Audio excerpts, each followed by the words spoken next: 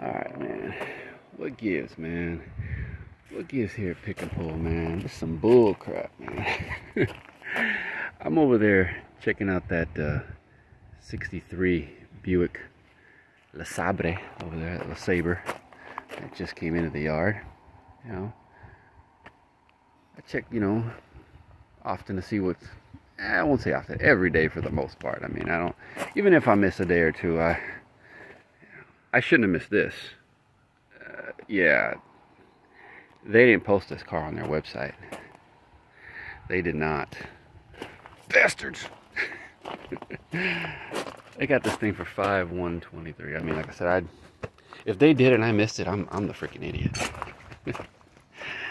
Yeah, man, 1975 Pontiac Grandville Convertible Brougham, or Brougham, as it's supposed to be called.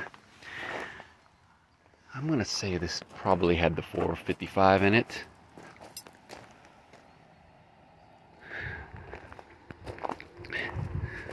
The hood was sitting on the ground, it was all dented in. People walked over. I kind of knocked it back out. Somebody made a said like, Ben is the only one putting parts back on cars in the yards. I know, right? Oh man, that's what I should have started on this side. This looks better over here. Yeah, freaking the second convertible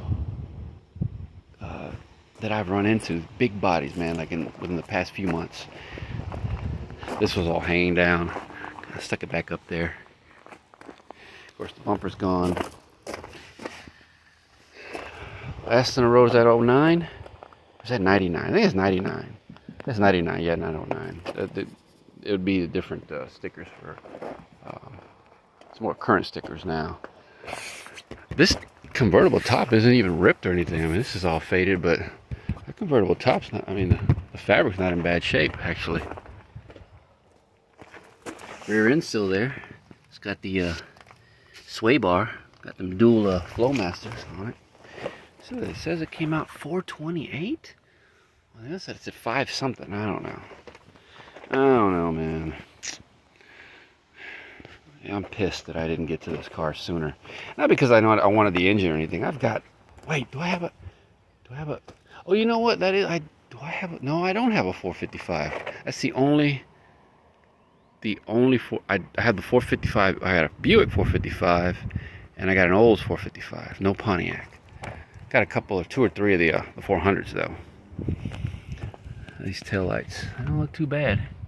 They're getting ready to close too, man. I'm surprised they haven't hit that. Oh, I probably spoke too soon. They're gonna hit that siren on me. So this was done by the yard.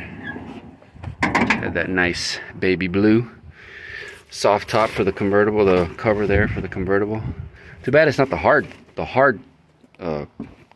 top thing, for the convertible. Those are worth some bread. I'm really not going to get underneath it because, as you can see right there, she's kind of tilting. I don't want to get trapped underneath this thing.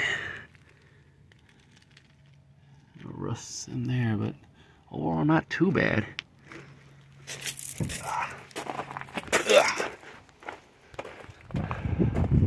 Of course, the hood underneath, there's nothing. They took the engine transmission. She did have a, well, being a Brougham, she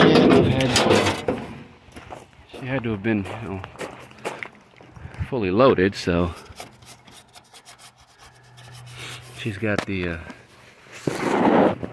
cruise there. Let's see if I can get in there good enough. Google man.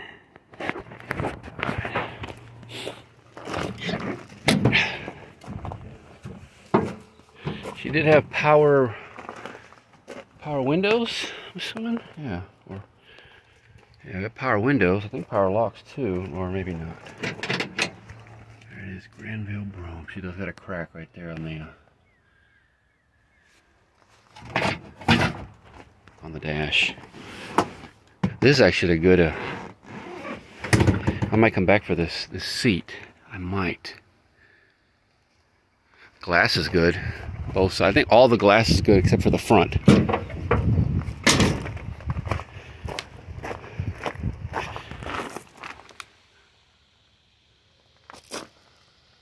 Don't look too bad. The grill doesn't. I don't know if we're going to be able to see that van. Are we? I don't know, Google man. I don't know.